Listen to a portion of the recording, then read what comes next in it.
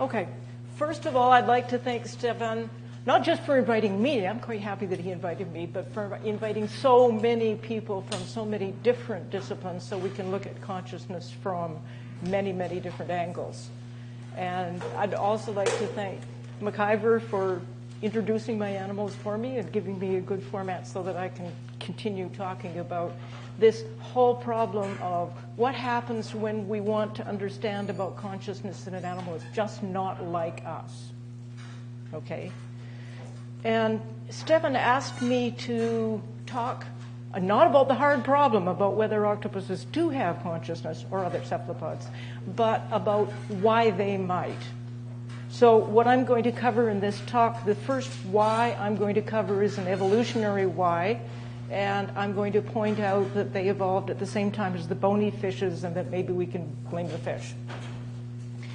Then I'm going to talk about what I'd call ecological whys, and one of the ecological whys is something that Malcolm was talking about, which is navigation. And the second ecological why I'm going to talk about, which he also introduced, thank you, is finding food in a complex environment. And the third ecological why that I'm going to talk about is evading a whole complex guild of predators. And if I have time, I'm going to talk about the skin system because it's such a fascinating and beautiful one. Okay. Well, one of the things that we might say why about is it's a mollusk. The octopus is a mollusk. The octopus, cuttlefish, squid are fairly closely related. Why would animals that are complex and cognitive and intelligent and also might have consciousness, why would they come from? This is, if you've had mule and frite, this is mule, this is mussels, okay? So why would they be related to the mollusks, which are pretty simple animals? But before we get too smug, we should realize we're related to these guys. These are tunicates. They're very primitive chordates. And they start off with a notochord as we do, but then they lose it and become sessile marine filter feeders, okay? So clearly evolution is quite capable of taking quite different kinds of ancestry and generating very interesting and very wide-ranging animals. And one thing that I'd like to point out, by the way, is that 98% of the animals on the planet are invertebrates. And we've only had 3 talks about invertebrates. There's an awful lot of fish, too. We've only had 1 talk on fish. So there are many, many different opportunities in studying invertebrates, and I hope more people will be stimulated to study them. Now, I was thinking about this when I was preparing the talk, and I thought, well, evolution is obviously getting you to the point where you survive and you reproduce and you survive some more and you reproduce some more. And in fact, horseshoe crabs, by this definition, have absolutely got it right.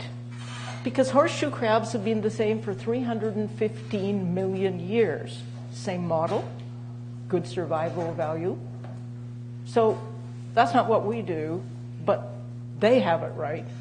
And we have to get it right in a completely different way.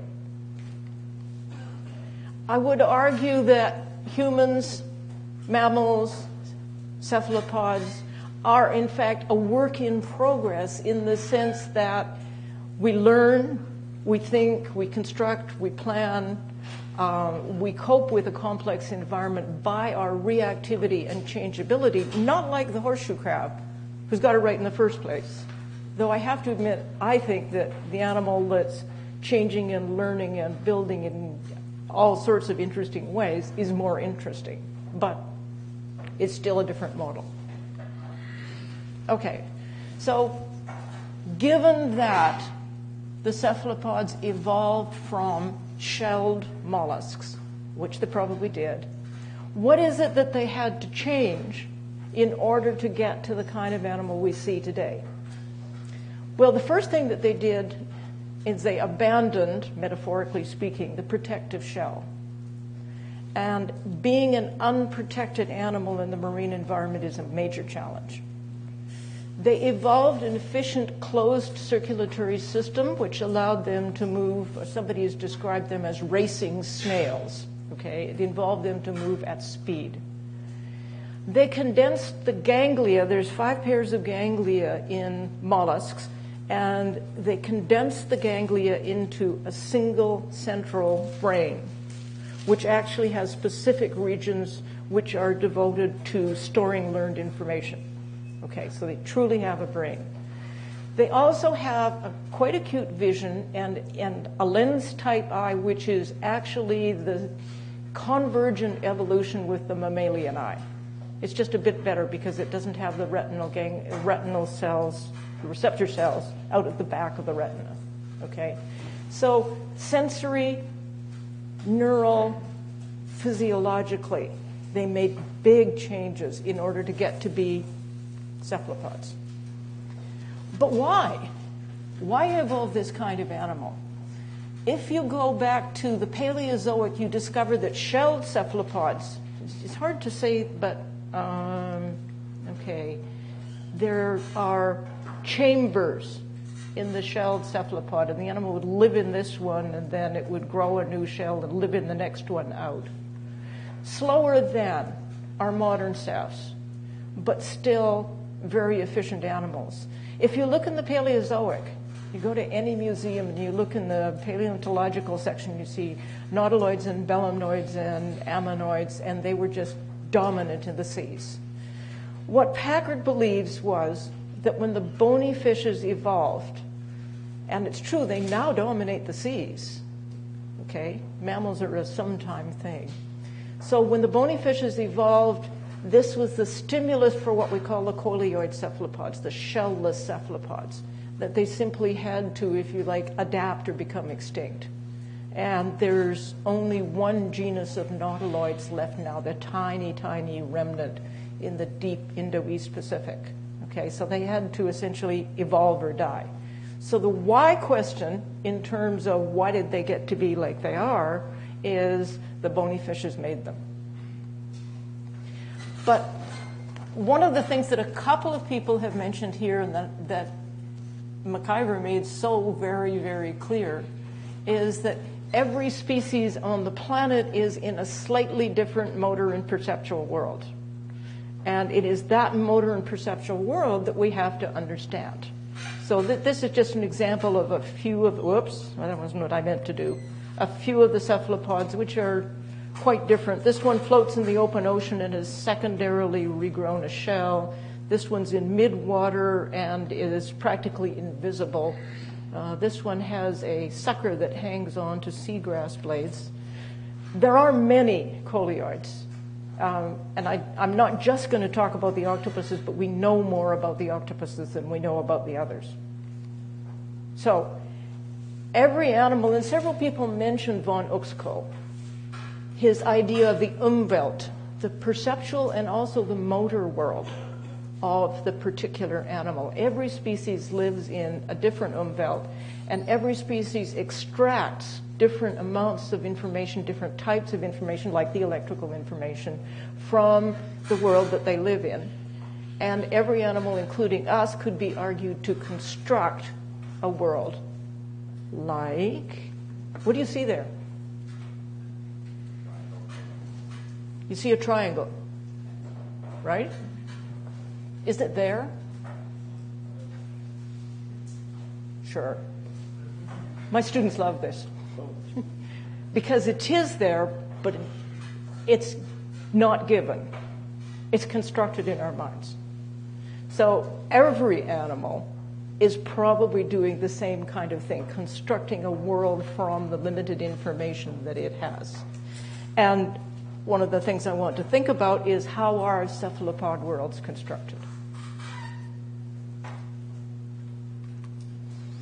Now, mostly when we think about intelligent animals, we think about us. Nice and simple. But there are intelligent animals that aren't at all related to us. Now, that's right, I can walk around. I want you to notice this, because it's kind of interesting, and you're going to see it in several different pictures of octopuses. Here's the octopus eye, nice round structure. Here's the octopus pupil, nice slit pupil. Many, many animals, many predators cue into the presence of eyes in their prey animals. So what the octopus is doing, this particular octopus is fairly well camouflaged in the first place, but it's actually got localized camouflage because it's got a line of dark extending from either side of the eye. And they put this particular eye bar on when they're what I might call annoyed. So probably when you see most of these octopus pictures, you're going to see this because having somebody running off flashes in your face is probably a good stimulus for annoyed. Right. Okay. Not related to us. They're not on the vertebrate model physically, but I probably shouldn't say too much about that. So cephalopod means head foot. And here's the head. Unfortunately, this isn't a foot, they're arms. And here over here is the sac-like mantle which surrounds the body. So we have head, body, feet, and they have body, head, feet. Okay. So they have a different model, and there's several different ways besides this. Okay, first I should say that what I'm talking about is based on lab studies and field studies, and I've kind of taken emergence from that, and so while I might not cite particular studies, they are there. And I suppose the answer to that would be when the book comes out, you can get the details. But I've done a lot of work in the lab looking at octopuses in particular. Notice its eye bar. And they solve complex problems. They do mazes. They take lids off jars to get at crabs inside. They have a lot of problem-solving ability. They play, not social play, but motor play. And they have personalities, distinct individual differences. Okay? So that's some of the things that we have that we know that is behind what I'm going to talk about with the octopus. They may have simple consciousness. How are they different from mammals? Okay, the first thing that we learn about in terms of, okay, what do cephalopods have that's different is that they're not social. Okay? And there are many, many people who say the evolution of high intelligence and consciousness came from trying to understand what your conspecifics were doing. Well, that doesn't work for these guys because they don't care until they're mating. Whoops. I have to get these buttons right. There's the eye, there's the slit pupil, and there's the eye bar on either side. And there, of course, are some of the suction cups on the arms. Okay, so you don't have to be social to be intelligent. I'm quite sure that complex environments create a very great deal of pressure. And while we think of the rainforest as the most complex environment in the world, the answer is no, it's the most complex environment on the dry world. But the coral reef and nearshore environment in the warm oceans is by far the most complex, and that's where these guys live. This, by the way, is an octopus feeling around in the landscape for prey. And since it has 8 arms, it can feel in a lot of places at once. Now, yes, they have a highly centralized brain, sort of. Okay, so here's the brain, here's the optic lobe, so the eyes would be out here. But for an octopus, 3/5 of the neurons are in the arm. So what that means is, and David Edelman mentioned this as well, that they have some centralized control and decision making, but they also have a lot of localized allocation of control in the motor output system to these many arms.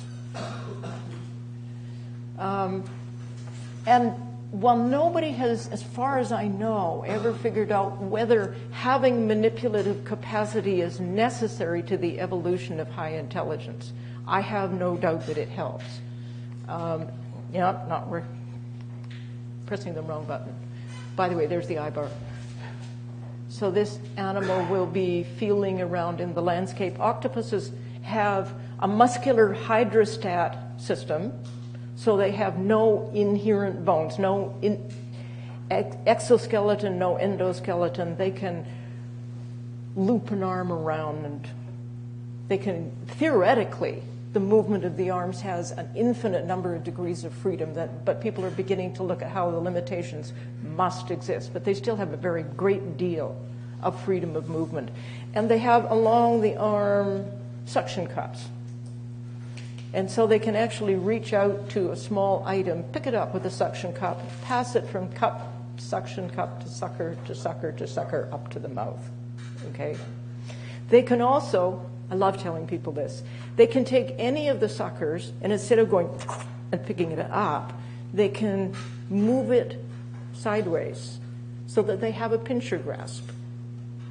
So we're very fond of saying, gee, we've got the pincher grasp with this finger and thumb and this finger and thumb.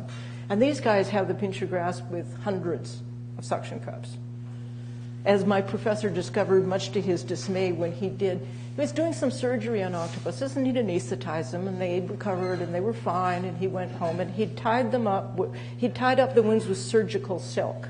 If anybody knows how small surgical silk is, it's very, very, very tiny, okay? And he came in the next morning, and the wound was gaping, and untied pieces of surgical silk were down on the bottom of the tank. So they have tremendous manipulative capacity. It's lovely. Now, the other thing that happened is that, for no specific reason that I can think of, they developed absolutely fabulous camouflage. There is an octopus there.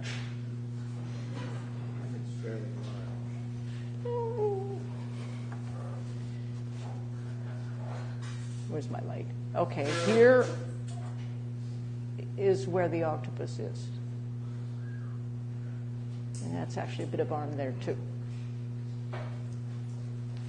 Okay. And interestingly enough, talking about Unveld, these are animals that are colorblind. They have only one photopigment, and yet they have evolved a fantastic camouflage system for fish receivers who do have color vision. Interesting problem. Do you want me to outline it again, or can you see it now? I'll give you some more good ones, don't worry. Okay, so we have a bunch of different things that make us see the octopus as a different model. And I think that ecologically there are several reasons why they have had to develop complex cognition and acute sensation, good memory. One of them is mobility. And recently I was reading a book on animal thinking, and I'm quite used to thinking of, okay, there's mammals and they have consciousness, and there's my guys out here and they're in left field and they have consciousness. And these people argue that actually mobility is an interesting and challenging problem for many, many animals from many different phyla. Okay? That you have to, as you were saying, that you have to figure out where you are and where you want to go and how you want to get there. And of course we know, for instance, that mammals have spatial maps in the hippocampus. We know that bees have a dance language, and people are debating whether insects have spatial maps. I think that it's possible this is the same kind of challenge that cephalopods have, even though we haven't looked at it that much. But here's an old paper that I did that will give you the diagram of it, that will give you some idea of what might be going on. I actually got a lot of people to come and help me, and we've followed octopuses all day for several days in a row. This is quite a bit of work. And what we discovered that this map shows so well, if I would learn to press the right button, here's the animal's home. And this is a period of 4 or 5 days during which we watched as it went out hunting and we watched as it came back. Now, the fact, of course, that it goes out and comes back means that it must have spatial memory.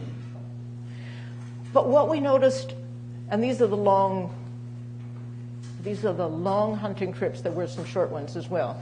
If you look at the animal going out here and hunting and coming back, it's not retracing its path. It's got memory for where home is. And generally speaking, this is another one. An animal would go out quite quickly and hunt in a particular small area, and then at some point, I suspect when it had enough food, it would come back home. But here's the first one. Here's the second one. Here's the third one. The octopus, over the period of several days, did not hunt in the same place.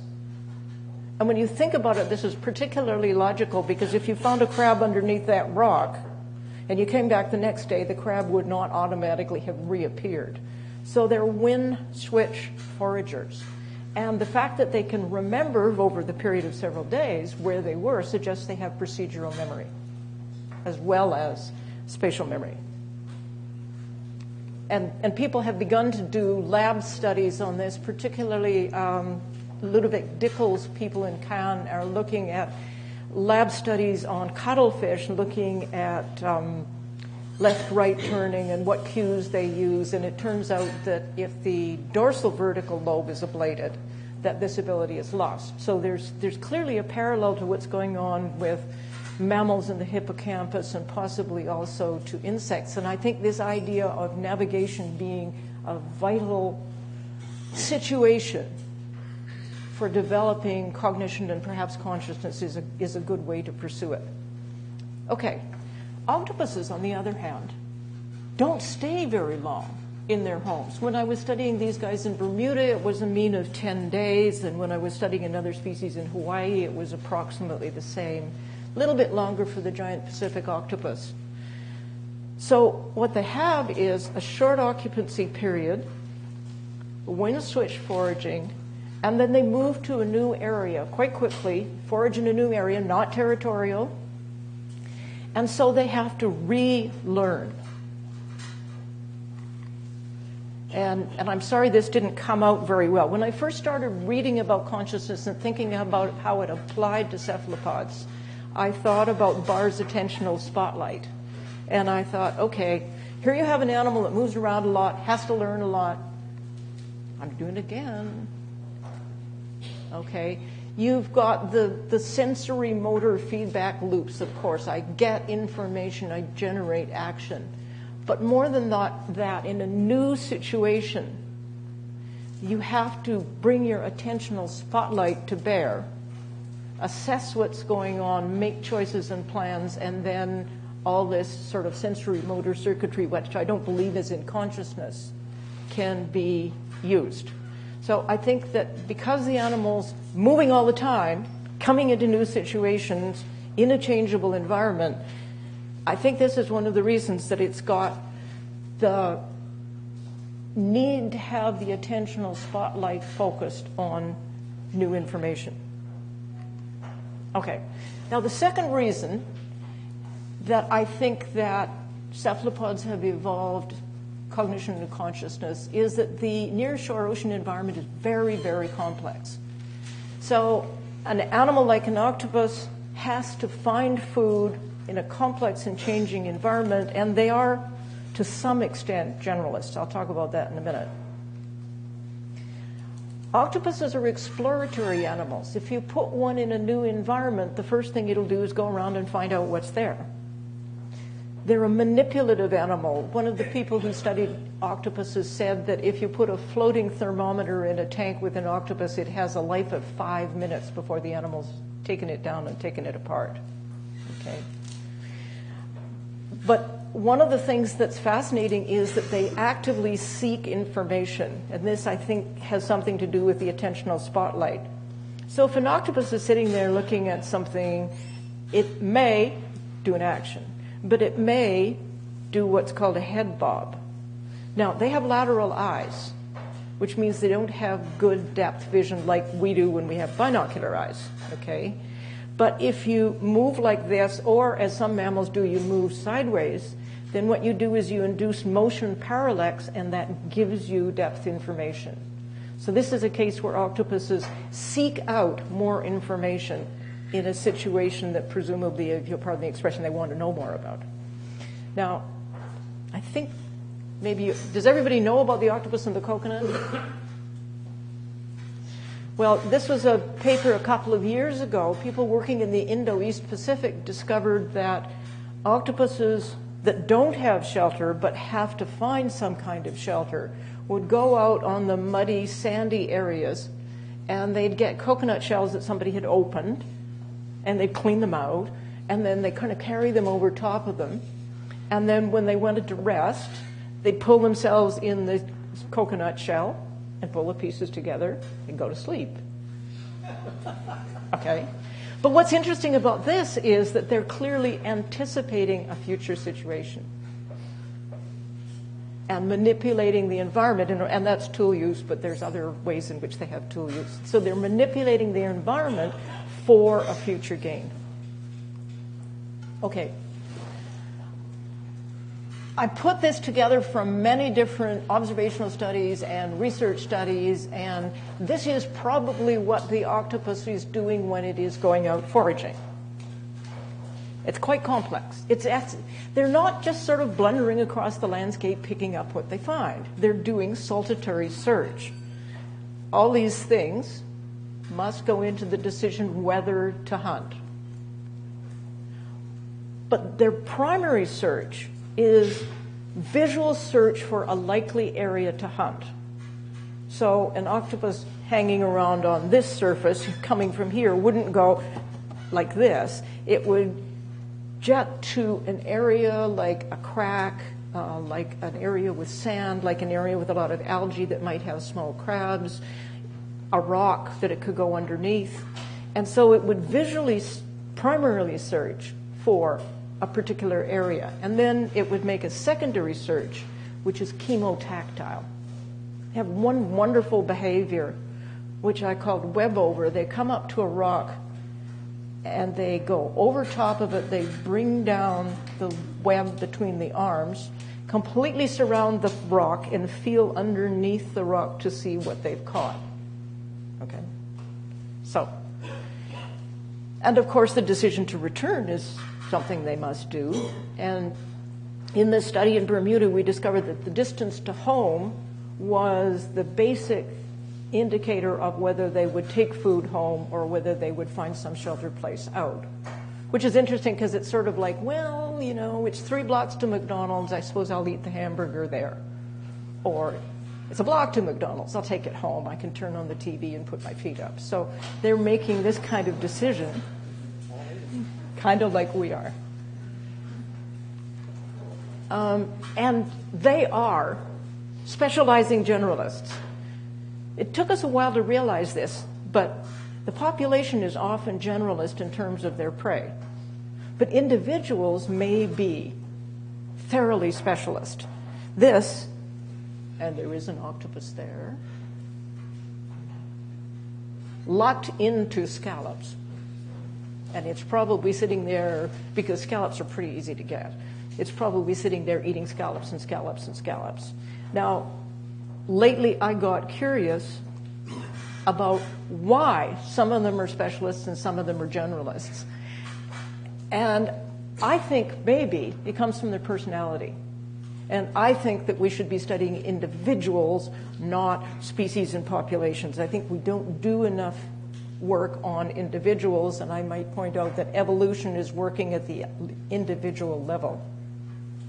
Okay, so it might be that the particular personality of the individual affects the exploration, and then from exploration you learn.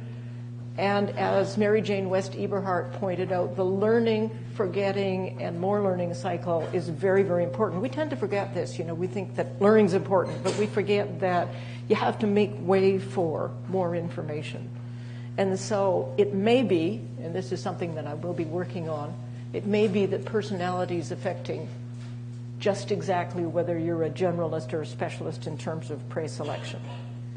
Okay, so that's the second ecological influence that I was going to tell you about, that I think that finding food in a complex environment is a pressure to the cephalopods having to evolve cognition, learning, intelligence. But when you get rid of the shell, you are automatically at risk for predation. Somebody described all the cephalopods, the octopuses, the squid, the cuttlefish, as simply a nice unprotected package of protein. And they have developed an escalating set of strategies to cope with predation pressure, which I think is extreme. Well, the giant Pacific octopus has tens of thousands of eggs. If you figure out that getting 2 to reproduction is the way that the life cycle would normally work, then clearly most of them get killed off before they get to adulthood. Okay? So how do they work under risk of predation? First thing they do is they minimize the time exposure. And they stay in shelter, or, like the octopus with the coconut, they go take it with them. And then they have to decide when eating how to do this. Okay.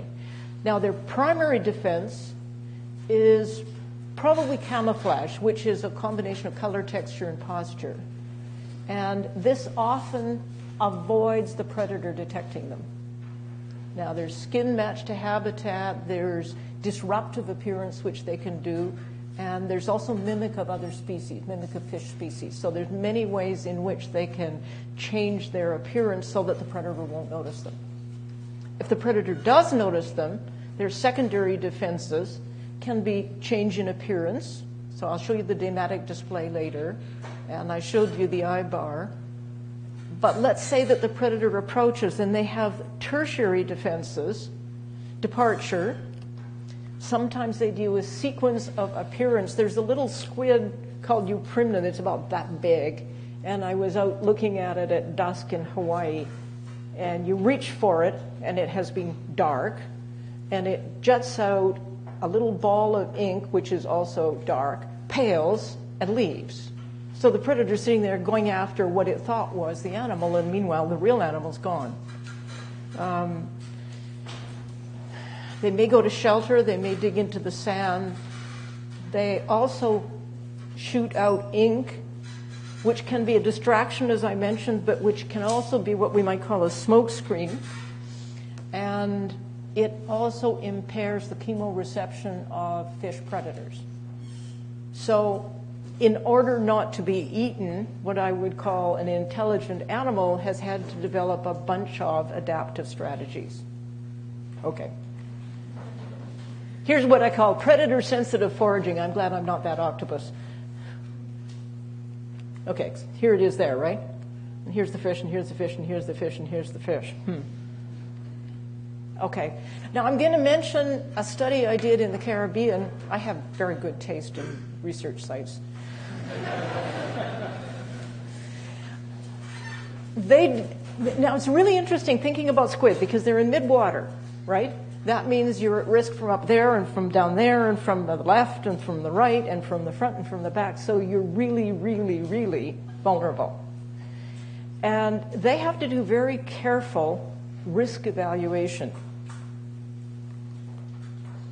And when we actually studied them, they were kind of hanging around in the water doing very much, not very much. They departed from where they were 8 times an hour. Okay, so I think the word jittery is probably fair. And both the change in their appearance and the amount of avoidance escalated. So they'd go from zebra to, this is a dot, dematic dots, to white, and they go from sort of vague avoidance to moving a couple of meters to gone. Okay, because they're very fast when they want to be. But I was interested in the sex displays, and they didn't always do sex displays, so I had people watching to see what they were doing in avoidance, and we got lots and lots and lots of data. I have 256 observations of what a squid did when a parrotfish came by, for instance. So I looked at the most common species, and we looked at size in squid length, speed, and size, speed, and distance. And for the 3 most common species, the barjack, the yellow-tailed snapper, and the parrotfish, different combinations of these triggered the animal to go away. Okay? And this has been found to be true in cuttlefish and squid as well, that they have figured out just exactly which fish you are, and then they behave differently to you. So for instance, with the cuttlefish, they don't use displays to dogfish. Well, dogfish use chemical cues, so it isn't any use using visual displays. So they have learned, and I suspect fairly strongly that what they are learning is the movement pattern of the fish's fins in making distortions in the water. So I suspect that it's not just sight, it's probably also touch. So they're very, very sophisticated about when they should leave and how fast they should leave and what they should do about the display. Okay, how long have I got? 5 minutes. Notice I've talked about navigation, I've talked about finding food in a complex environment, I've talked about avoiding predation. I just want to talk about the skin display system because it's so neat. Is that fair? That's a cuttlefish. That's a squid. This guy's an octopus. Notice this particular octopus doesn't look like the background, but it doesn't look like an animal either. And here's the skin papillae raised over the eyes. In this case, the eyes here, and they've put on this big white distractor spot below the eyes. So you really don't see this as an animal. And cuttlefish do this very well. Can you see the cuttlefish?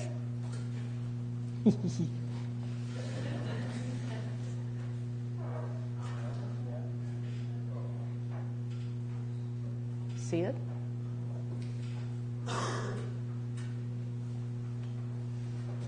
It doesn't look exactly like the background, but it looks close enough.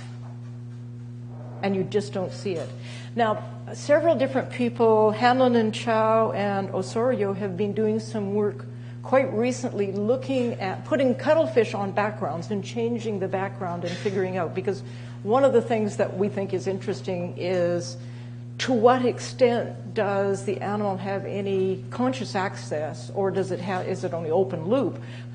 What is it that causes it to make this camouflage, heaven help us, and how much does it know about what it's making? So they've been doing different kinds of backgrounds, and they describe it as the assessment goes past this sort of immediate sensory to Mars 2.5D construction of a visual world. Okay, but I promised that I'd show you a dematic display. This is a display that happens at threat, but not very high threat, okay? And what it's clearly doing, no, don't want to do that, is it's outlining its eyes to make them big, it's spreading its arms to make itself look huge, and it's actually making the edge of all this look dark. I should explain, by the way, that this is a chromatophore control system which is under immediate neural control, and they can change appearance in 35 milliseconds, and they can change appearance in probably a square millimeter. They have a wonderful system. But this one clearly is a I'm really big, keep away kind of startle threat system. And I suppose I have about 2 minutes. Well, about 12 years ago, no, it started sooner than that. In 1975, I think it was, Martin Moynihan said that he thought that squid made a visual language on their skin. And all the cephalopod community were very, very excited about that, and we all waited around. And in fact, he worked on birds. He went back to work on birds. He left the idea and some description of the kinds of things he thought they did, but he didn't go forward with it to find out whether the assumption was true. So I thought, well, okay. Now, they have a complex display system, so this is the basic. This is actually zebra. It's a very bad zebra. We call this one plaid, and notice what they do with the arms. Yeah, it is plaid. Where am I? There's a male in stripe and a female in saddle, and actually the saddle's a little bit darker. This is a really interesting guy. This is a male that's in consort with a female, and she will be over here, so he looks like this to her. But to all the other squid, he looks like spotlight. Keep away, get away, okay? They do that at about 2 meters distance. So interestingly enough, they can make a display on one side of this body and not the other, or they can make a different one on one side of the body than the other. And I want you to say that again. They can put a stripe on this side, and actually this one doesn't have a stripe on that side. They can put a stripe on this side and a zebra on this side, which is sort of like talking out of both sides of your mouth. I can't do it. And in the end, I don't think that they do make a visual language, and there's 2 reasons why I think they don't make a visual language. The first is that these are fairly stereotyped.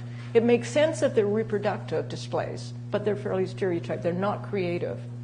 The second thing is, if you look at the characteristics of language, and I'm obviously 2 years late on this one, they do not comment on externals. They're only displaying their internal state. Got a lovely display system. They could make a language. I think they haven't because they haven't yet got anything sufficiently interesting to say. Okay, here's some of the things we don't know. Sure. We know almost nothing about these animals. We're getting there, but we really have an awful lot to learn, and they're a wonderful model for understanding cognition. Okay. Have we got an I-bar? Yeah. There's the I-bar. And I think that, and Kathy would agree with me, and maybe Malcolm would agree with me, I'm not sure, but I think that I learned a lot about the complexity of the animal's behavior and the complexity of their system from combining lab and field work, but particularly from doing field work. I think if you want to understand a complex animal, you cannot bring it into the lab, ask it simple questions, and get simple answers. I'm sure I ran over.